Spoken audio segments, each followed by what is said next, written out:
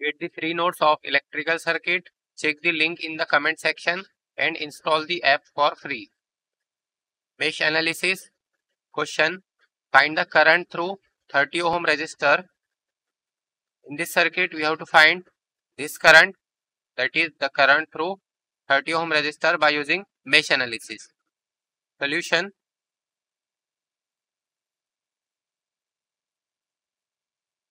Let's say this is mesh number 1 with current I1 and it is in clockwise direction. Let's say this is mesh number 1 and also this is mesh number 2, same direction, that is clockwise direction. Now according to the direction of this current I1, this will be positive, negative, positive here, negative here, positive here, negative here, positive and negative. Now let's apply KVL to mesh number 1. Apply KVL to mesh 1.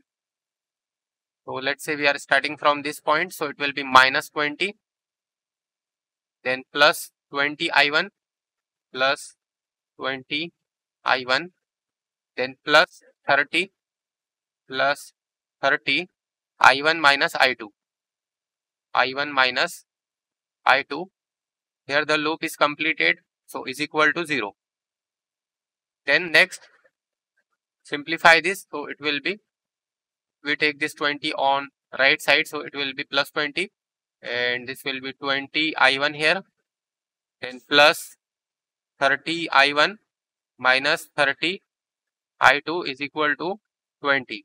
Now here this 20 plus 30 will be 50 I1, 50 I1, then minus 30 I2 is equal to 20. Let's say this is equation number 1. Now let's apply KVL to mesh number 2. Apply KVL to mesh 2. Now let's say we are starting from this point, so it will be plus 30. We are solving for I2 and this 30 ohm is common in I2 and I1, that is it is common in mesh 2 and mesh 1, and we are solving for mesh number 2. So it will be 30, it will be I2 in bracket I2 minus I1, minus I1, then this will be plus 10 I2, plus 10 I2, then plus 10 is equal to 0. Here the loop is completed, so it is equal to 0. Now let's simplify this, so it will be 30 I2 minus 30 I1, then plus 10 I2 is equal to, if we take this 10 on right side, so it will be minus 10. Now this will be, first we will write I1 terms, so it will be minus 30 I1, then 30 plus 10 is 40, so plus 40 I2 is equal to minus 10. Now let's say this is equation number 2. So solving equation 1 and 2, we solve equation 1 and equation 2, we get the value of I1 and I2, this I1 and this I2. So let's solve this in calculator directly. So mod 5 and 1. So it will be 50, then minus 30, then 20, and from equation number 2, this will be minus 30, 40, and this is minus 10. So it is I1 is equal to 0.45. I1 is equal to 0.45. Since it is current, so its unit will be ampere. And I2 is equal to 0.09. 0.09 ampere. But we have to find the current through this 30 ohm. Now here we can see this I1 is in clockwise direction and this I2 is also in clockwise direction.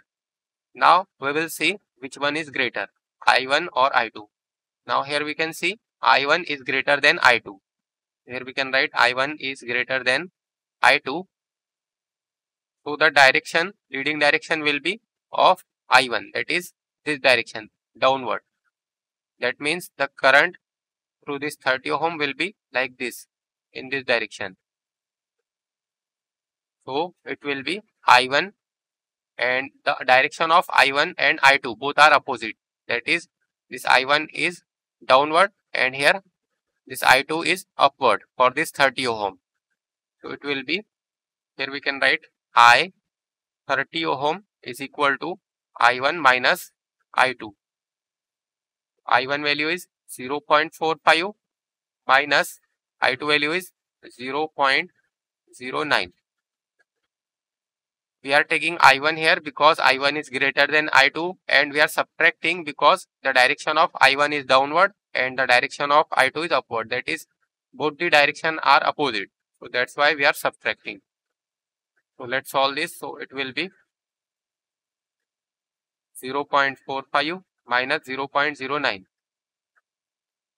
So it is 0.36 ampere is the value of I 30 ohm.